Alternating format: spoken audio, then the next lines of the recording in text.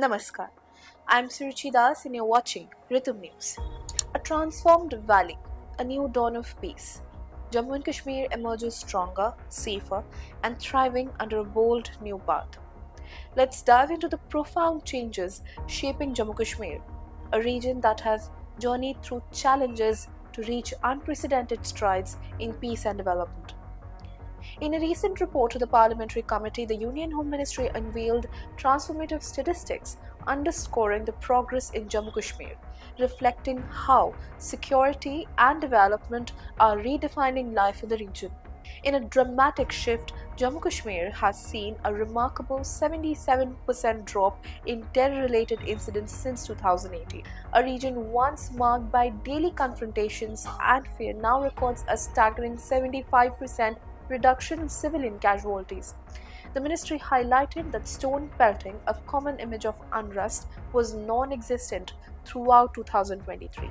To put this into perspective, incidents of stone pelting and strikes have dropped by 100% since 2018, showing a monumental change in public stability. The strides in security have come at a high cost.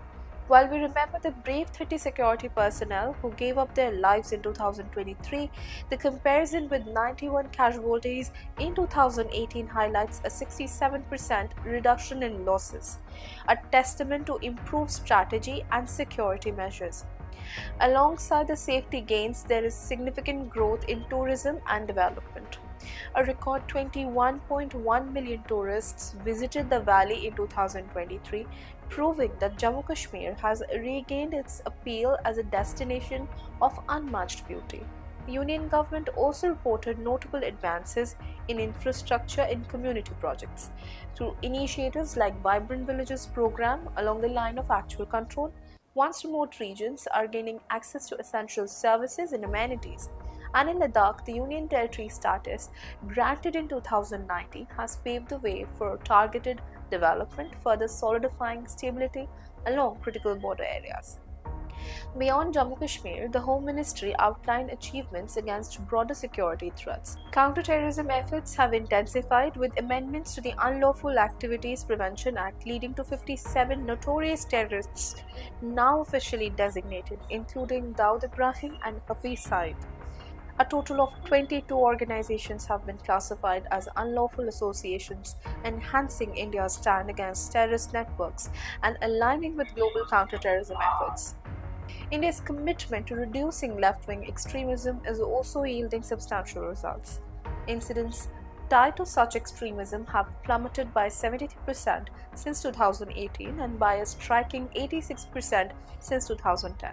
LWA-affected districts have been reduced from 126 in 2014 to 38 today, a testament to the consistent focus and relentless efforts in areas long afflicted by violence. These advances are a strong endorsement of the government's vision.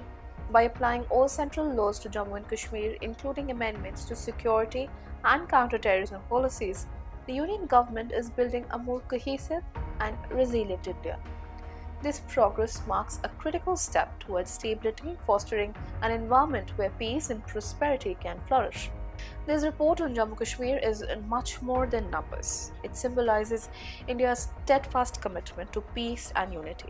As stability takes root in the valley and across left-wing extremism zones, we're seeing an India that is stronger, united, and optimistic for the future. The Union government's commitment to secure and advance each part of our country ensures a brighter horizon for all citizens. Jai Hind.